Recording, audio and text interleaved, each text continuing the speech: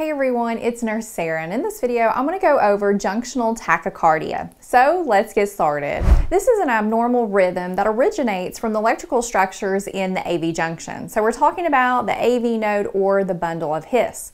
So these electrical structures are now acting as the primary pacemaker of the heart, where normally our sinoatrial node or SA node usually acts as our primary pacemaker. But in this case, it's either working too slow or not working at all. And these electrical structures in the AV junction, they actually have an increased automaticity, which means that they are firing extremely fast. Because in junctional tachycardia, our heart rate needs to be regular but greater than 100 beats per minute. And junctional tachycardia is a type of SVT. So SVT stands for supraventricular tachycardia.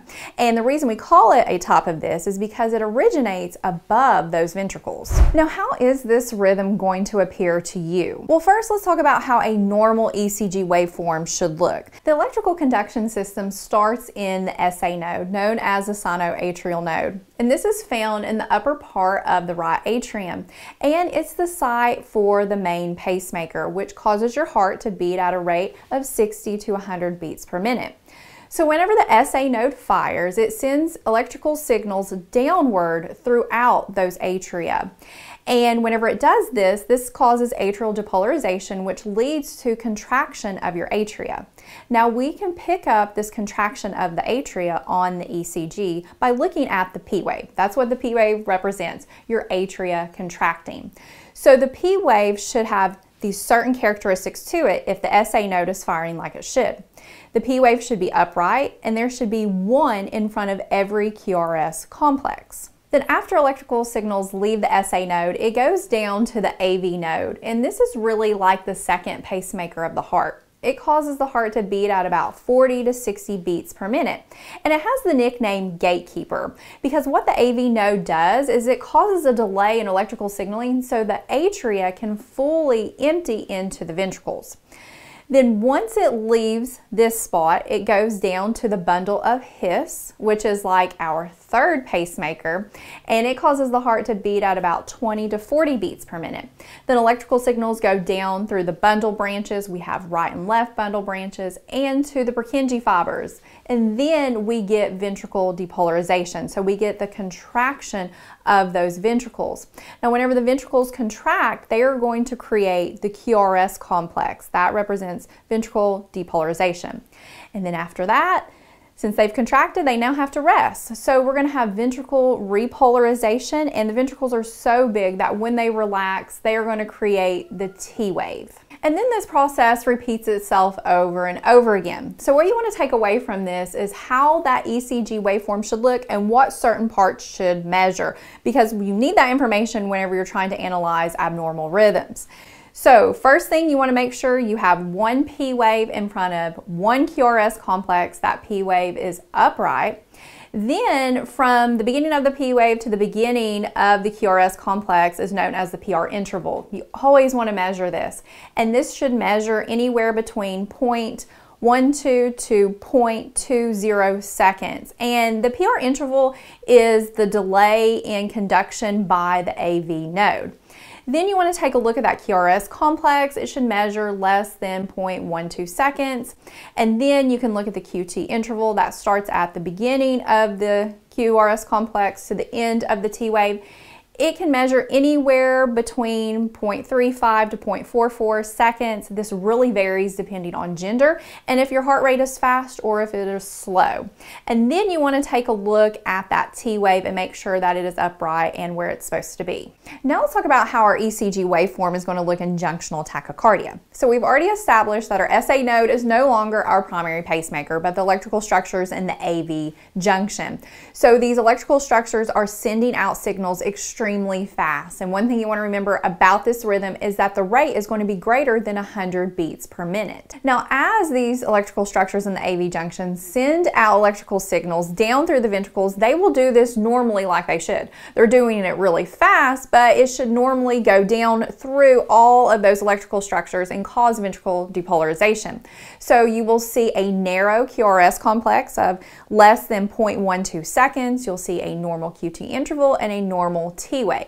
In addition, whenever you're measuring from R wave to R wave, you will see that it is regular. So this rhythm will have a regular ventricular rate. Now where things start to get abnormal is with our P wave. So normally the SA node sends down signals throughout the atria. So they're going downward, and then it hits the AV node and goes throughout the rest of the electrical conduction system. But here our AV junction can send signals backwards up through the atria, so retrograde. And because they are doing this, this will have a profound effect on our P wave, which is one of the hallmark findings in junctional tachycardia. And what I mean by this is that the P wave can appear in different locations on that ECG waveform. It may be in front of the QRS complex, but if it is, it'll be very close to that QRS complex, which will create a very short PR interval. Remember, PR interval should be 0.12 seconds to 0.20 seconds, but it's going to be less than this.